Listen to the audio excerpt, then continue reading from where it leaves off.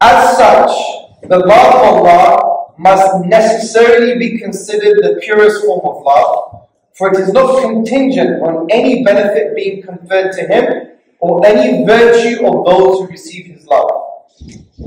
The sun, wrote the philosopher and essayist Ralph Waldo Emerson, is never troubled that some of his rays fall wide and vain into ungrateful space and only a small part on the reflecting planet. What then of the one who ignited our sun and indeed every luminous star throughout all the innumerable galaxies of creation? The luminous radiation of the generous sun may seem unchanging, but it is slowly and inexorably consumes itself to warm our solar system, while Allah's love is never exhausted. Isn't that poetic?